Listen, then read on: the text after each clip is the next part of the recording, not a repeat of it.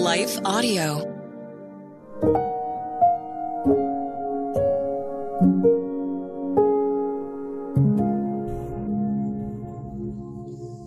Thank you for listening to Your Daily Prayer, a podcast dedicated to helping you find the words you need to connect with your Father in heaven. No matter what is going on in your life today, you can trust that God wants to hear from you. Right after this short word from our sponsor, we'll pray through today's prayer together.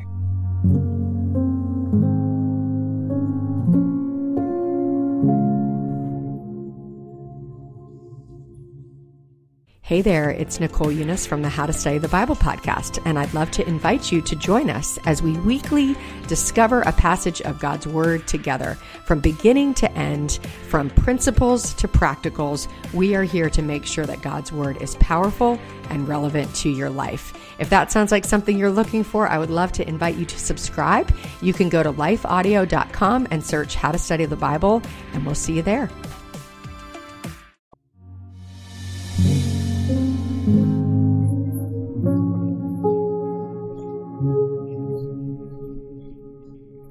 A prayer to audit our thoughts, written and read by Ashley Moore. For though we walk in the flesh, we are not waging war according to the flesh. For the weapons of our warfare are not of the flesh, but have divine power to destroy strongholds. We destroy arguments and every lofty opinion raised against the knowledge of God, and take every thought captive to obey Christ. 2 Corinthians 10:3-5.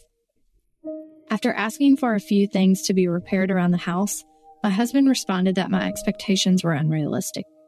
I struggled to hide my annoyance, but realized that my response was due to an underlying lie that I've struggled with often. I wonder if you relate to any version of this particular lie.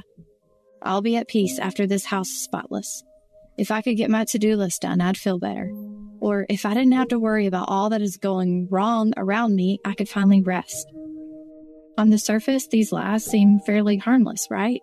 It's not a bad thing to want your yard to be nice, your house clean, or to have a completed to-do list. But what was dangerous with this thought pattern for me was this underlying belief that I needed a certain set of external circumstances to be happy, to rest, and to have peace. But you probably already know external circumstances are not a stable place to put our hope. Our circumstances can't sustain or meet our constant need for something outside of ourselves to fulfill us. Only Jesus can do that. Everything else is like building our house on sinking sand. As soon as a slight rain or wind comes along, we find our footing washed out from under us. Matthew 7:26-27. This is why we must be vigilant in how we fight this battle between our ears. I was so busy trying to solve this problem I was experiencing in my flesh. I was making a to-do list, putting my husband to work, and working us both into a tizzy trying to get everything finished. But we can't be victorious over our thought life like that. So how do we fight this unseen battle? We have to audit our thoughts. Much like we audit our bank accounts to ensure our money is going where we want it to go, we have to do the same with our thoughts. We have to think about what we are thinking.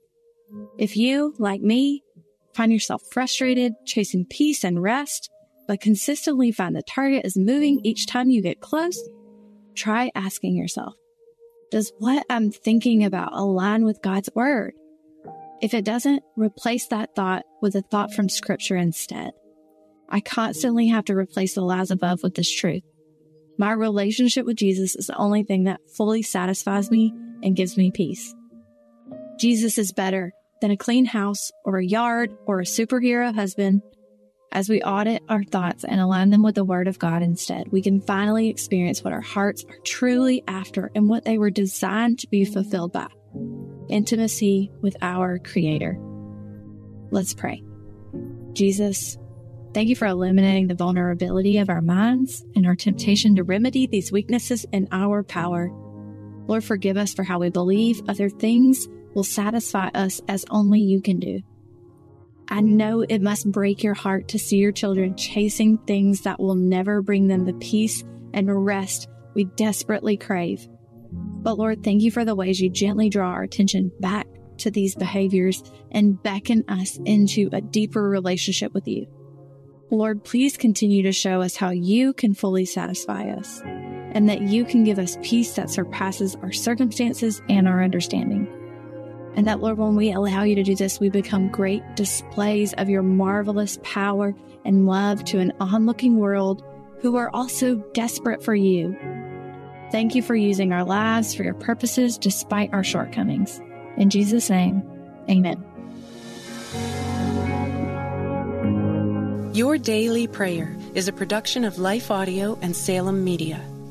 If you liked what you heard today, please take a second to rate and review this podcast in your favorite podcast app so that more listeners like you can find the show.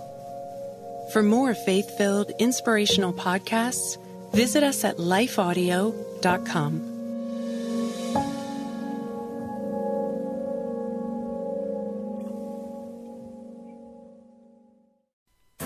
Our world can feel chaotic and uncertain, but we don't have to live enslaved to fear.